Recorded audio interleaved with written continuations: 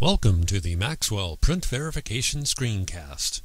For the next several minutes, Steve Upton will be presenting an overview of Maxwell, the online color repository, and ColorShuttle, the client application for bringing color measurements into Maxwell.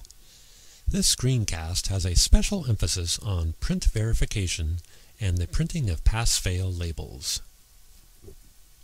Good morning, everyone. This is Steve Upton talking here.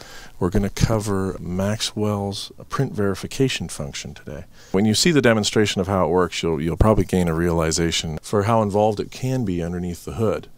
And part of the reason why it's taken us this long to bring the service to you as we've wanted. Maxwell is first and foremost an online interconnected kind of system. And we really wanted to keep that. We wanted to make sure that flexibility and cost savings and the whole thing could be maintained and could be brought to the desktop in form of this print verification function. And we believe it has. In fact, I'm quite excited about it.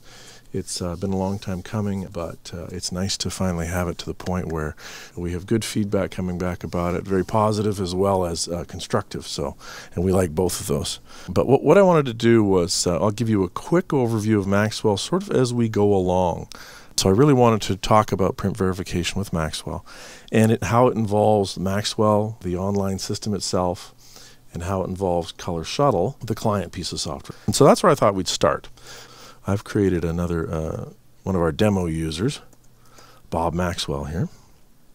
I'm going to log in as Bob. We've already created one track for him, but we'll create a new one today. So Maxwell, there's sort of a hierarchical function behind it. This dashboard you can see I just hid, that's where we sign in and you can look at some of the links to more educational bits and pieces and overviews and stuff like that. But for Bob, I can look in his account and get details about his stuff, put the email address and that sort of stuff in there. But Maxwell's pretty much about devices. We try to model real-world items in Maxwell as much as we can, to keep the metaphors alive. So a device that you would print on, a device that you would use to measure with, that sort of stuff, that's the kind of thing that falls into devices. But where we track data is in what we call tracks. And the idea behind a track is it's kind of like a folder you just dump data into. In fact, it could be a hot folder to dump data into. We'll get into that in a little bit.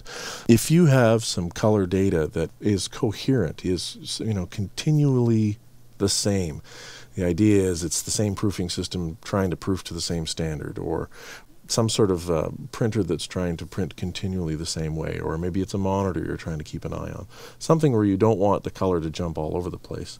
Then that's the sort of thing that belongs in its track. If you have a proofing system that's proofing to different standards, you probably want 2 or 3 different tracks for that particular device. So the first thing we'll do is we'll make a new device in Maxwell. Maxwell has these list panes you can see under devices, and then detail panes. And the list pane, if you have the ability to create something new, you just click on the plus sign and there you go. So what we're going to do is we're going to say make an Epson 9800 proofer. Okay, and then it's a good idea to fill out the fields properly here and choose the brand and the model for that particular printer. Stylus Pro 9800. That will help link a whole bunch of different things together and correlate data within Maxwell's overall structure, that kind of thing. And in the future, give better feedback about how your product, your particular device might be behaving relative to another, that kind of idea. In here, you can put a number of different things. You can put notes and the serial number, just sort of your own metadata if you'd like. You can also specify a location if you want. If you have different locations, you put things. I think we made a location for Bob, the main plant. And that makes it so that in the future, if you want, on the left, you could go to locations and then drill down to just the devices for those locations. So if you have a company that's larger with multiple locations, you want to help sort out the devices, you can do that. When we've filled out all the required fields, which are the pink ones, the status goes to active here, and then I just click on done, and then I can go from here. Now, I can shrink these panes too, so when you're navigating quickly through the system, you don't need to see all the details. I can just shrink it. And let's go look at tracks. Now for this one, we want to keep an eye on this device. So we're going to be proofing on this. I find it seems to be a good idea to put a short abbreviation of the printer name in the track. You don't have to, but it helps sometimes. So I'm going to say the E9800, and I'm going to make it Grackle proof. Okay. Now that's all I really need to do to set up a track, except for one important piece, and that is I need to set up a reference set. There's 3 standard reference sets that we've entered into this system. They have asterisks in front of them, and basically what we've done is we've already uploaded all the reference data, and we've put some metrics in there and that sort of stuff. So I'm going to select Grackle number 1 paper, that's the standard Grackle data set that everybody's talking about and using these days, so you don't need to upload that one if you want. Once you select that as a reference set, it will be used to judge all of the colors that you feed into the system. When it comes to configuring Maxwell, believe it or not, that's most of what you need to do. We've made a device, we made a track, and we select a reference. Now, we can make our own references, we can do all sorts of customization, but that's the beginning stages of it. So let's jump into ColorShuttle now. Now, ColorShuttle is a piece of software that runs on the computer. You download and install it. It's free. It uses the tracks and such that are in Maxwell. You don't pay for this particular piece of software. It has a background component that continues to run on your machine if you want it to. If it's going to be checking regularly for profiles for you or monitoring a hot folder for upload, that kind of stuff, then you leave the background component running. Otherwise, you don't necessarily need to. So there are different components to this. If this is running on your computer, your own computer, then an easy thing to do is go to the Maxwell tab here on the upper left and enter your username information. I'll do that right now for Bob. It will verify that account with Maxwell, enter it in. The chances are you won't need to enter that kind of information again. So I can modify the window size and a few things here to make sure I can see things I want. But really, there's a number of different things you can do in ColorShuttle. It sees the displays that are connected to your system. It sees the printers that are connected to your system. And that can be used for different functions. And the Getting Started function here on the upper left gives a quick overview of the kinds of services that you can use ColorShuttle for, and quick links into the documentation, which is in colorwiki.com, and that will help you get started. A little bit of reading always helps. Also, the ColorShuttle menu choice on the left here will link you through to the manual in ColorWiki, the version of this software, and you can submit feedback from here.